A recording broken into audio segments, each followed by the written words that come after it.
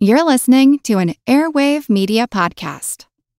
I'm getting ready for my annual Arts Madness tournament this spring, and I hope you can join in the fun as thousands of listeners from around the world will vote for their favorite artists in a series of head-to-head matches, narrowing the field from 64 down to one ultimate artist. I'm releasing a mini episode of Who Arted every day in January and February, so you can learn a little bit about a whole lot of artists. I feel like Who Art Ed. We'll try to spice it. Who Arted? Mr. Wood Art Ed me. Good. Either way, it's ambiguous. It works on so many levels. I know. That's off to a great start. Welcome to Who Arted, where we explore visual arts in an audio medium. I'm your host, Kyle Wood, and today we're going to be looking at Jean-Michel Basquiat. I remember back when I was in undergrad, the last paper I had to write for my freshman art history survey course was about Basquiat. I'd always been taught that brevity was the key to good writing, and after making all my points, I fell about 3 pages short of the required length. I ended up padding the paper with multiple block quotes from various books and television characters, anything that seemed like it could vaguely describe Basquiat, even though the original source materials were completely unrelated.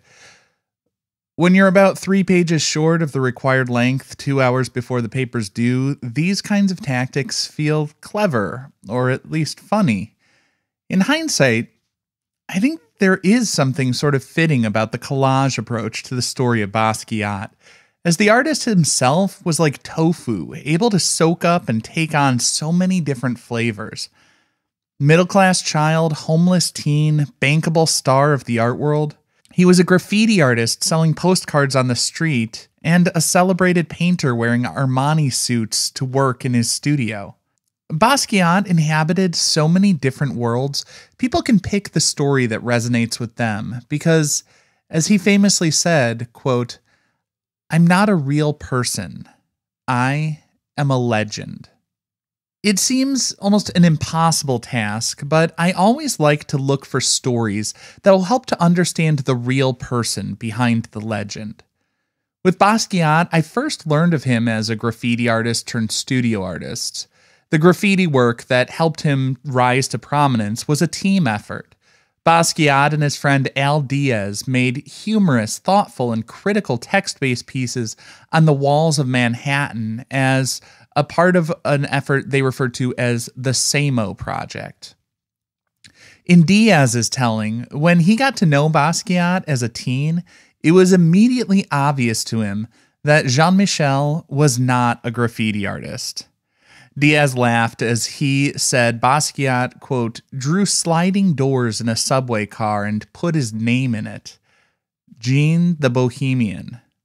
That was his tag. Diaz went on to talk about how in those early days, Basquiat was joyous and loved to laugh. He said, quote, "One time, our good friend Shannon and I found a garment rack and we started pedaling on it. He took the front, I took the back, and we skateboarded down West Broadway on this thing. A few blocks later, we see a friend Matt, and he jumped on. Then we saw Jean, and he jumped on. We called the thing in mock French, La Machine. The 4 of us were pumping down the street towards Washington Square Park, and we're all screaming, La Machine, until it fell apart a block from the park, and that was it." End quote. He says that they were laughing and just doing whatever came into their heads. They were almost like feral children, just running wild. And he said that's something he got from Jean-Michel. He said that Jean-Michel would get you to loosen up because he only lived once. This playful and adventurous spirit of his youth, it's confirmed by his sisters. In an interview, they talked about how the family grew up middle class in New York. Jean-Michel was a junior member of the museum and encouraged to develop his intellectual side, but he also loved to play pranks. One delightful story they shared was of a block party. Their mother, Matilda, was slicing watermelon, and Jean-Michel told his sister she should swallow the seeds. He convinced her to swallow the seeds because, as he told her, if she swallowed the seeds, her sweat would turn to watermelon juice, so on that hot day, she could refresh herself by simply sticking her tongue out to enjoy the juice as it dripped from her pores. And we all know that's not how anything works, and yet she did it. I think that was the magic of Basquiat. His creative vision was so vastly different from anyone else. It almost seemed like it came from another planet, and yet it has just enough familiar elements strung together that we had an entry point. We could find our way into his way of seeing things, and even though so much of it seemed chaotic and felt like it shouldn't work, it did. Now, Basquiat's well known to have left home as a teen. He was brilliant, an avid reader, fluent in 3 languages, but he struggled in high school. His sisters say he would get in trouble largely because he was just bored in school. His father, though, was a striver. His father had come to the U.S. from Haiti and wanted his son to be a success in a traditional, stable career. He wanted Jean-Michel to be a lawyer or a businessman or something like that. And the two clashed when Jean-Michel insisted on a different and far more risky path. The common misconception is that Basquiat left home and never went back. After finding success as an artist, his sisters tell how Jean-Michel came home after an exhibition. It was 7 a.m., and they say he looked tired as he pulled up in front of the house in a limo. He rang the front doorbell, and the first words out of his mouth were, "Papa, I made it." Basquiat had strong, conflicting emotions. He was strong-willed and left home to pursue his dreams rather than fall in line with someone else's expectations, and yet he felt a strong enough connection to come back for validation and to share his success. Jean-Michel Basquiat was a man who knew his worth and fought for the respect he deserved. When he was 21 years old, just starting to make a name for himself, Basquiat was interviewed for Art New York. The journalist Mark H. Miller was far more established, 36 years old, and he worked to catch Jean-Michel off guard. But as he tells it, Basquiat did his homework and came prepared. He stayed cool but stood his ground with his playful and humorous personality. Miller mentioned a critic calling Basquiat, quote, primal expressionist, and Jean-Michel responded, "You mean a primate?" Or when Miller asked about working in Anna Nosi's basement, Basquiat said, "If I were a white artist, they would say I'm an artist in residence."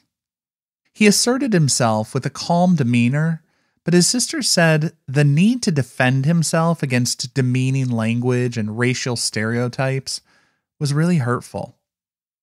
Basquiat was very much conscious of his place in society and in art history.